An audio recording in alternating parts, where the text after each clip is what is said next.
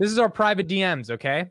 Tannor sends his video at 8:51, okay? This is a 10-minute video. He sends it at 8:51. I just want you guys to do the math here. 8:53, Fundamentals of Investing podcast says, well done on this vid. Very crucial info. Okay? And then Tannor could have let it go.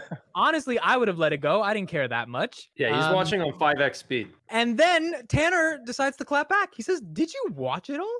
Bro, I just posted. I have to literally get on Twitter to be like, LMFAO, nah, this is how the pod is going to start. Because I think the SoFi community deserves to see the unbelievableness of what Tevis did. And Tannor said, how so? I said, because no way Tevis watched it. So him saying great vid is hilarious.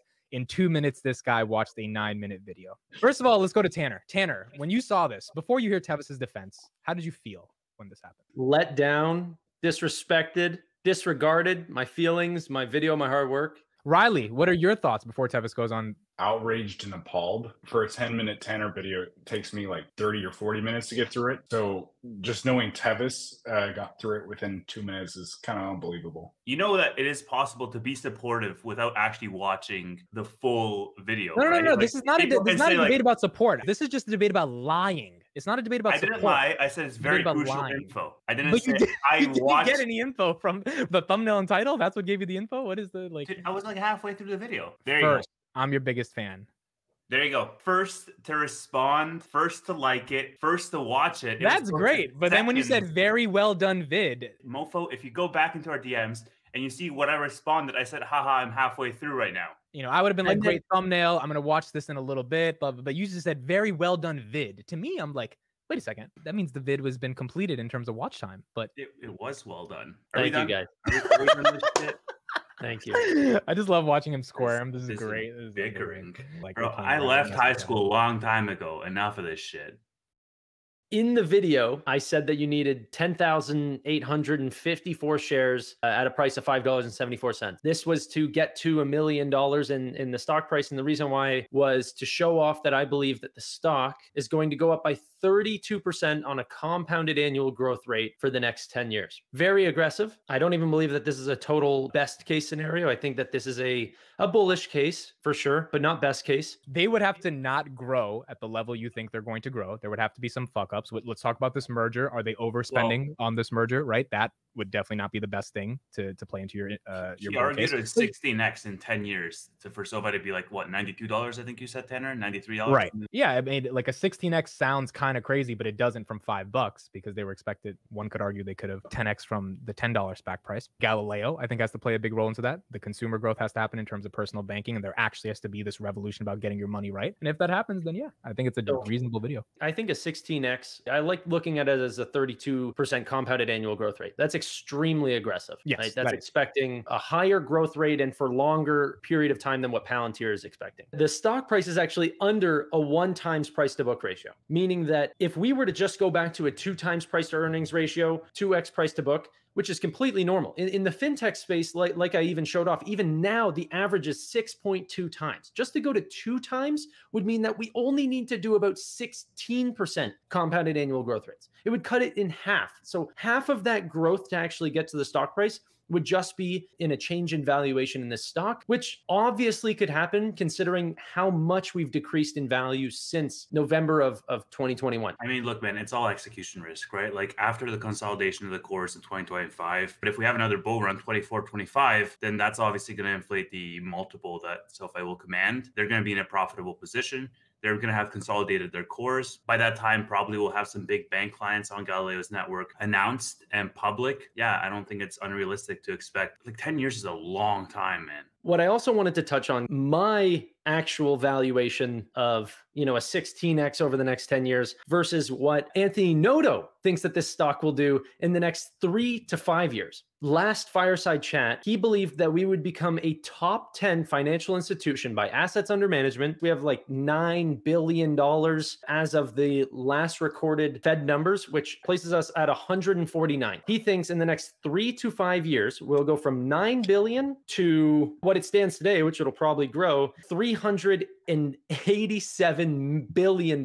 People think my estimates are bullish. We're not even close. I mean, if the CEO is saying, hey, this is what we're going to do, and we trust him as an operator, With these types of things, like you have to take a spoonful of salt, right? Because like I said, it's execution risk. You have to take it in turns. What are the next catalysts? Like what are the next things that I'm looking for? It's consolidation of the cores. Obviously, them hitting their tranches by 2026, 2025. If we hit their tranches, they're consolidated, they're profitable, and then we can start to look to other targets. But I think, we have to hit these mile markers before we can even start to consider, because the milestones that we hit, whether we hit them early or late, in the next 2 years or in the next 3 years are going to dictate what the stock is going to do in the next 10 years. You can't value SoFi on what it is today based on the technology that it will develop within the next 5 to 10 years. Banking apps suck, and I really think that SoFi will get a lot of deposits, but I don't think there's any way you can actually really value how SoFi is going to look in 10 years. There is an interesting, I think, nuance, and just building on what Riley said,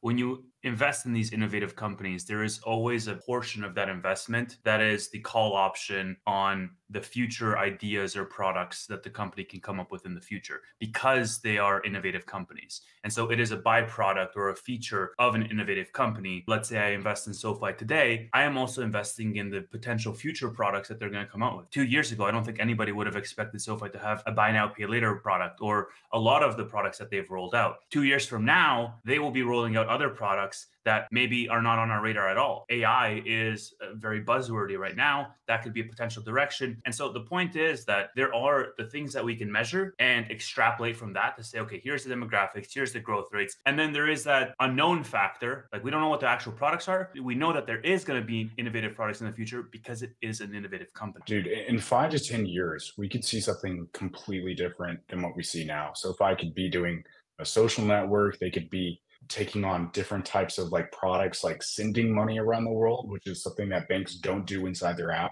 at all. There's so many ways to make money in this space. Putting it all under one house is just going to make it more sticky than any other app or product out there. So the CEOs don't usually make these crazy and bold predictions because it can cost them their career, right? I think usually they try to stay on the more conservative side and then actually outperform whenever it comes to the fundamentals. I don't think Noto would be dumb enough to say something so crazy that might force investors to rethink his ability to project the company going forward. Because right now, I feel like he's doing an amazing job and he has the full support of all of his investors. That might change. Are you worried about that actually happening? Yeah, I mean, do I think that this is going to be a top 10 financial institution in the next 3 to 5 years? I don't see a road to that, even 1%. Yeah. You never know what happens with the macro. I mean, we saw some crazy stuff happen in 2021. If we have another thing like that, I mean, Tesla went to $1 trillion. It also depends on how he's measuring it. He's definitely not measuring it by market cap. He's probably measuring it by like deposits or something. Assets under management. Starting tomorrow, registration is starting for all banks in the US to register for FedNow access,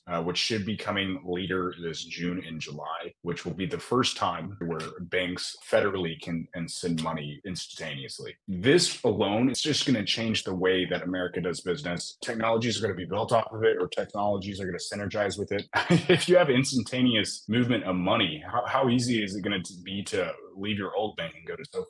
Yeah, but everybody's going to have access to, like, all the financial institutions are going to have access to FedNow, right? So it's yep, really, and businesses. It's not a moat for SoFi. It's not a moat, but it does increase competition. It actually reduces a ton of scams as well, because a lot of banks will front you the money before it's actually deposited in, and then scammers like to say, okay, we'll send that money over to somebody else, and then the check comes and it doesn't clear, and you're left holding the bag. This is going to really increase the speed of money transfers, but will this help people know the name of SoFi as a brand? I don't know. Think of the Silicon Valley Bank. If FedNow was available, what would a bank run look like if all payments were instantaneous? Would a bank be able to handle that risk? Because usually they have like a buffer zone of like when deposits and everything are going out. Maybe these big banks aren't ready for this big change as much as, say, SoFi is. Maybe SoFi will be able to actually utilize this technology faster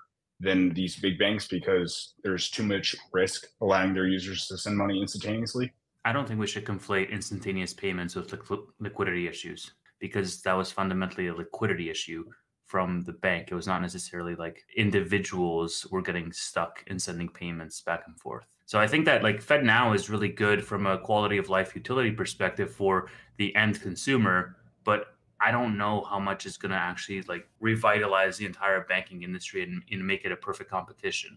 Sure, it's a step in the right direction, I guess. It's a nice to have. It's not like a game changer, in my opinion. News broke this week on Wednesday, I believe it is, due to some research from several members in the community, but Bender posted about this on Reddit around SoFi acquiring a top-rated mortgage lender and servicer. We've been talking about this on this podcast after the Q4 earnings. I basically said SoFi having found a new partner for home loans, that partner would be a prime acquisition target. And so it seems as though SoFi has gone ahead with that move. Terms of that deal are not disclosed yet. An official announcement is expected from SoFi. Of course, the make or break factor of this is going to be the terms of the deal. I initially took this as, just unsubstantiated rumors, but we actually got the articles of merger. But yeah, so basically SoFi acquired this other company, Wyndham Capital, basically this 20, 30-year-old mortgage company. They have about 19,500 loans funded in 2021, $6.5 billion in loan volume in 2021. The way it differentiates itself basically on their website is that they do a lot of automations. So they use something called RPAs, which are robotic process automations. And what they claim is that they can do twice as amount of loans per full-time employee than the rest of the industry, eliminating delays. They eliminated 1.5 million clicks, eliminated through their way of doing things, 2.7 million robotic processes performed monthly, 4,000 employee hours saved per month via robotic processes. So every financial institution out there has some baseline process. The problem is a lot of them are bogged down by legacy infrastructure. They're bogged down by redundancies. They're bogged down by red tape and so on and so forth. But I do think that the automation point, while it's good, I don't think is like the key here. On a macro point, what this signals is really strong. I said last week in the SoFi Weekly podcast that SoFi raising their savings APY to 4%, SoFi increasing their FDIC insurance to $2 million,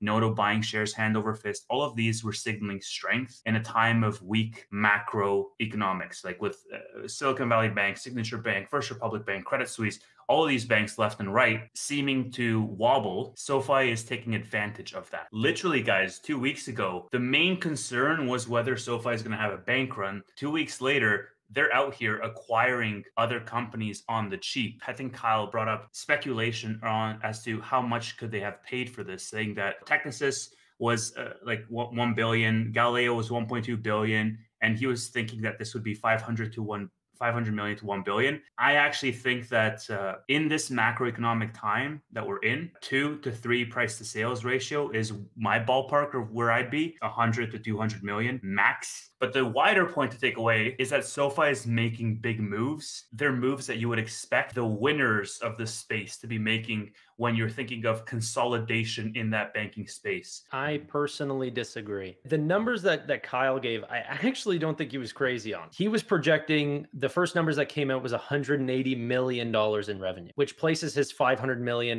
bet. Not crazy. I think it'll be a 5 to 6 times price to sales. And the reason is that we're not thriving. Our home loan sector is dying. It's without this acquisition, it would probably hit near zero in terms of new originations. We've been very open about the idea that we need to go out and acquire something. I don't think that this is a blood in the streets sort of idea. So we're speculating on the revenue. I've seen 40 million, I've seen 80 million, I've seen 180 million. My bet would be that it's probably 5 to 6x. First of all, we don't really have an accurate view of what the revenue is. The numbers that have been found online have been, I think, 40, 80, and then 180, depending on the multiple you give. Like if you say 5x, 5 to 6, 5x times 4, that's 200 million versus 180 million, times 5, that's like almost a billion, right? Like, so there's like a huge range there depending on what the revenue number is. I just think that 5 to 6 in a market where tech companies have fallen 80%, like those are multiples that I would expect, other companies that are not profitable,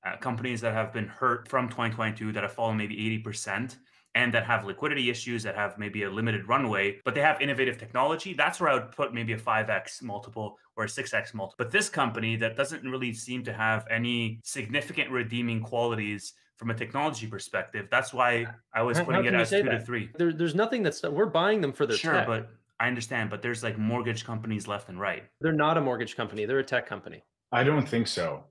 But because like, okay, what makes them a tech company? Man, every single yeah, mortgage company out there has some technology in their process. It doesn't make them a tech company. Anyone can write mortgages. We could be a private lender and completely sign mortgages to anyone that wants them, Sure. as long as that we actually risk out the deal. Why would we spend money to acquire someone else that has less clientele than us? Like, why are we buying them? Why are we so hurting for a partner other than their technology?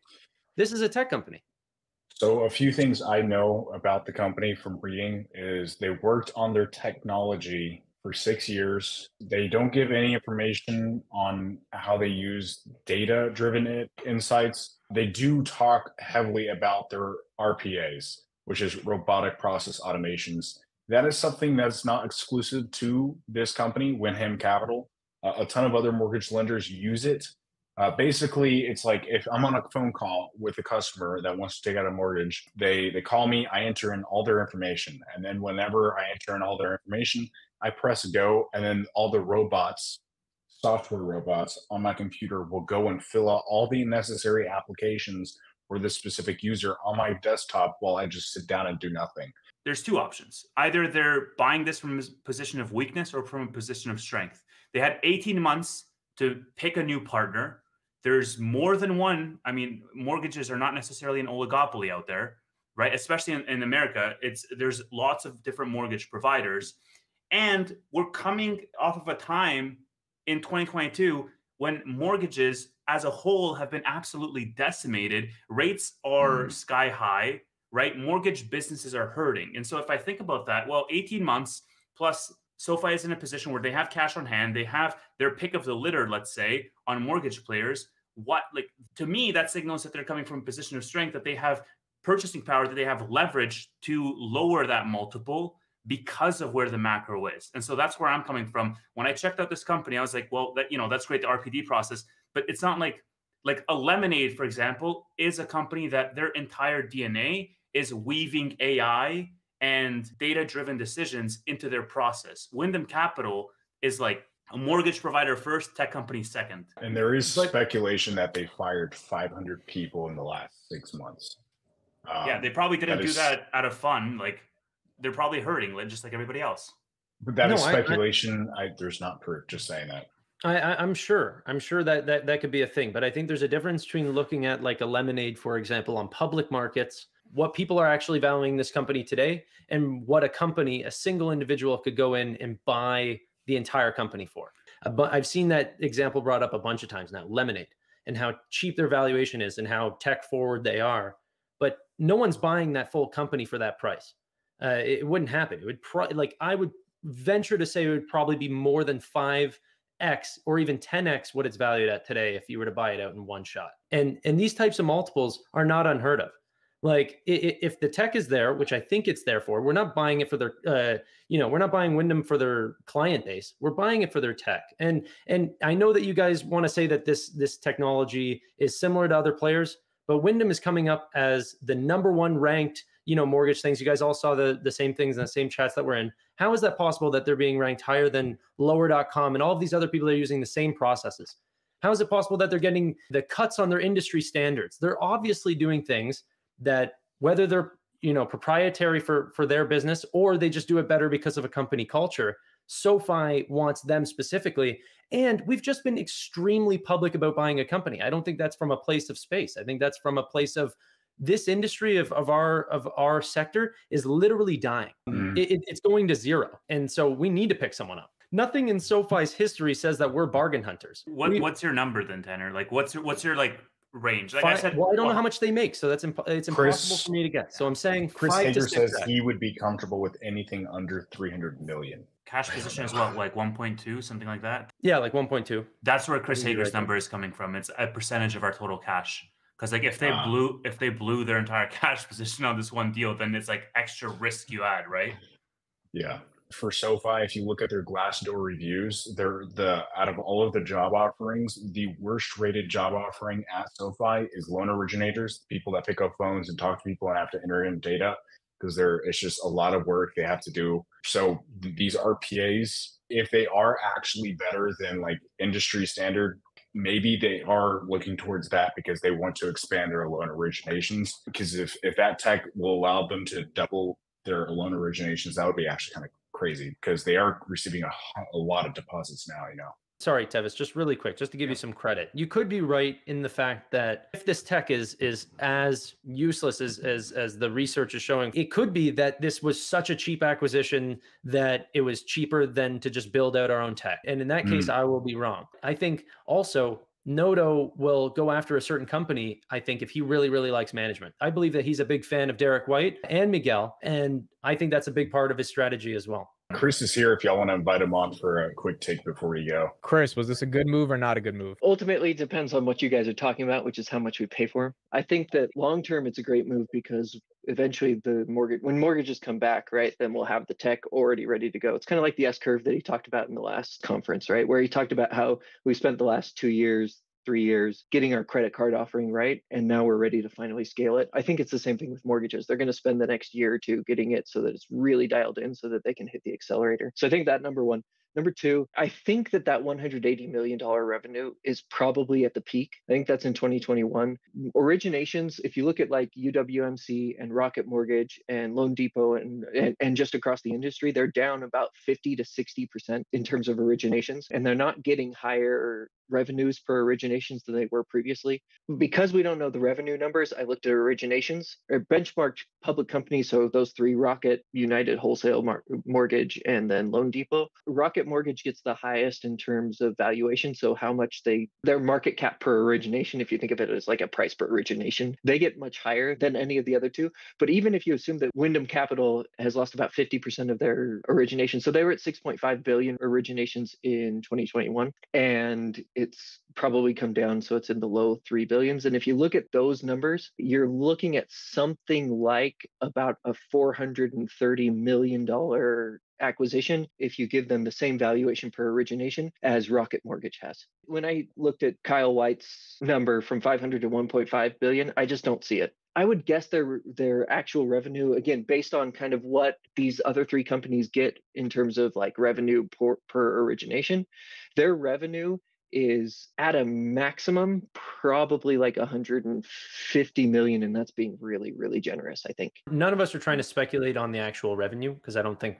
like you said, we don't know if that's peak or current or whatever. Yeah, we're just talking multiples. Yeah, what do you think on a price to sales multiple of what we paid? I don't think that I think is maybe better. So I mean, if you look at, again, those other big originators, like again, Rocket has the best price per sales, and their price per sales is 2.2. I can't imagine us paying more than 4. UWMC, their price per sales is 1.1, and Loan Depot is 0.15.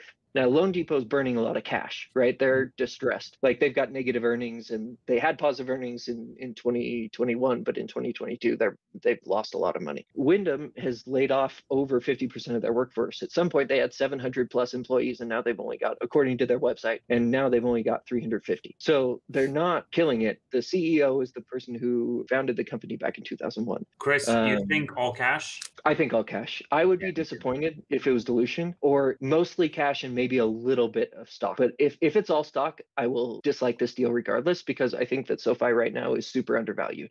And why would you use stock to pay for a deal when you yourself think that your stock isn't worth what it should be? Noto obviously doesn't think the stock is worth what it should be because he's buying a bunch of it, right? They could be using that cash for other things, right? They could be using it to collateralize the loans. But instead, they've been building up their cash reserves. My opinion on that is that they've been doing that because they are ready to acquire something. They want to be able to have the flexibility to do these types of acquisitions, and they want to be able to do them in cash. I think that's why we have 1.4 billion in cash. I could be wrong. This is just my Chris, why did we buy this company? Is it for the tech? I think that the tech is forward thinking, especially in a distressed environment. It's easy to acquire things like this. Like Ally did the same thing. When Ally was growing, they did a lot of these kind of small acquisitions and mergers. Well, they weren't mergers, they were acquisitions, which this is too, right? And they acquired all these kind of small niche companies that did something really well. And then they took that and they made a bigger company out of it. I think SoFi is in the same vein. In some ways, that's kind of scary because you'd rather have organic growth rather than acquisition growth, because that is more difficult. It's interesting, Chris, that you brought up the fluctuation in headcount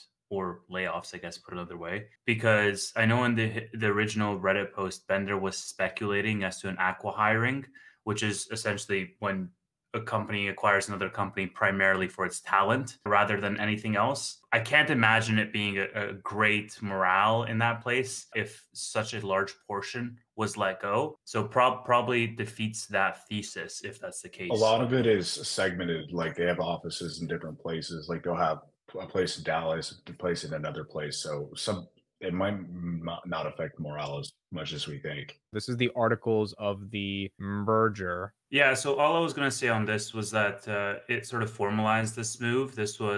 Articles were filed earlier yesterday. Now, zoom in on that signature, Amit. Chad Borton's signature is on here. He's the president. I can tell you why that is. Yeah, please do so.